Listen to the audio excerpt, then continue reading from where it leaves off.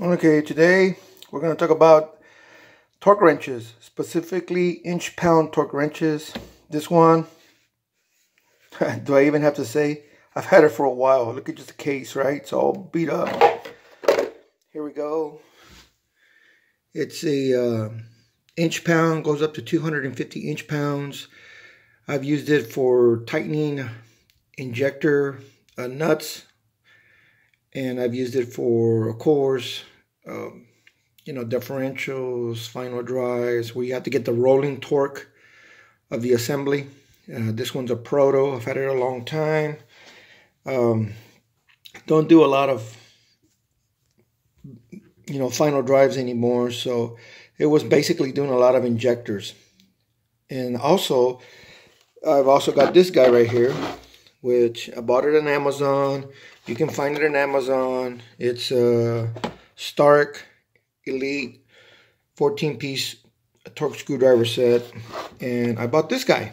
And the reason I went to this guy is because modern trucks, modern equipment, they have plastic air cleaner, air filter housings that require 35 inches of torque on the bolts that hold the cover on. And everybody, they do the old school way, the feel that they can feel when it's good and tight. Well, let me tell you, I've come to find out that, modern engines, you have to torque it specifically to what it calls for. I'll give you one perfect example where I bought this. I bought this hose clamps. We have a lot of, especially right now going into winter, we have a lot of cold leaks. So what I do is I grab this guy, I torque it to spec, and then I pressure test. If it holds, it's good. If it doesn't hold, we're replacing the hose. Yes, I can turn it some more till it quits leaking, but the problem is it's going to split the hose, or the clamp's going to strip. Or the clamp's going to strip on the customer when they're going down the road, and then you got a bigger mess.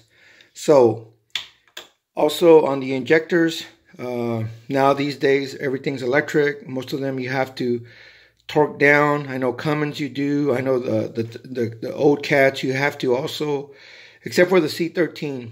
They're that 4-wire push-in. But inch-pound torque wrench, if you're in the diesels and stuff, and you've been doing it, what I like to call the flat rate, you just feel it, till you snug it down and you call it good.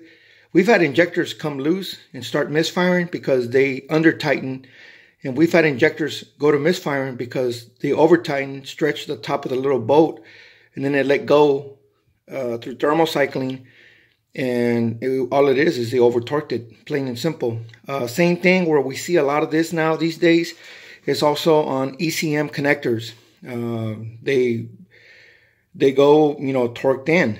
You use an Allen wrench or whatever it has a torque for your P1, your P2, they go torque. That's why some newer engines, they're going to that latch mechanism that if it's too cold or if it's been a while since you got it off, you're probably going to break the latch and you got to repin the whole darn P1 or P2 because that stupid latch bar system is, breaking, or the unit's extremely old, they get brittle.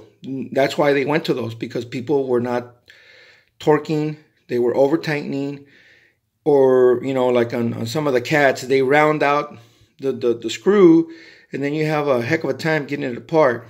So, message here, torque, if it calls for it, use it. Don't be like the flat rate guys. Impact everything, call it good, only to find out that it was over or under. I'll give you another example of where torque wrenches, I use them a lot. DPFs.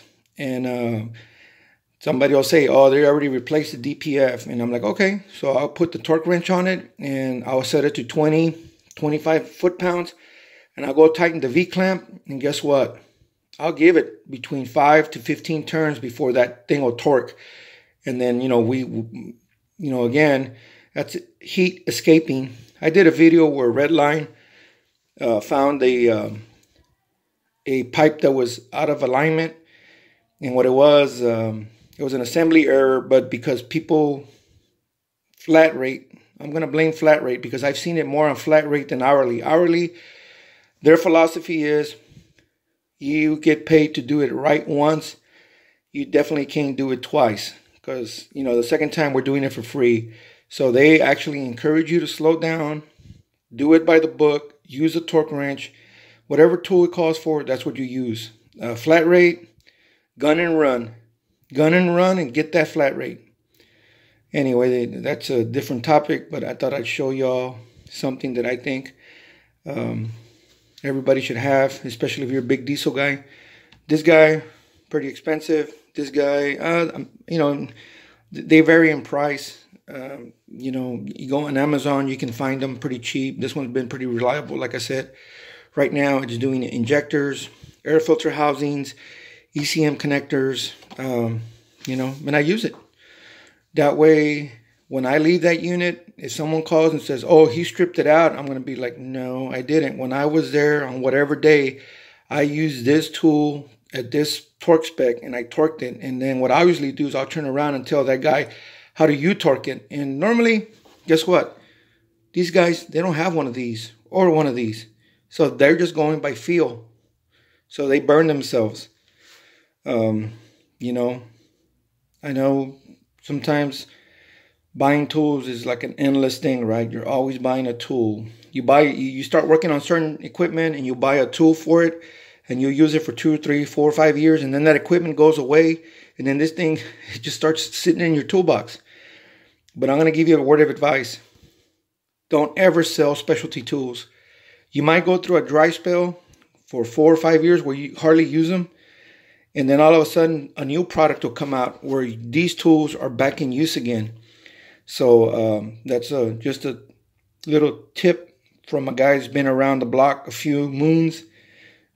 Tools, especially specialty tools, seems like you stop using them and you never think you'll use them again. Then a few years later, somebody will engineer something where a special tool is required again. Anyway, like, subscribe, leave comment, and I'll keep them coming.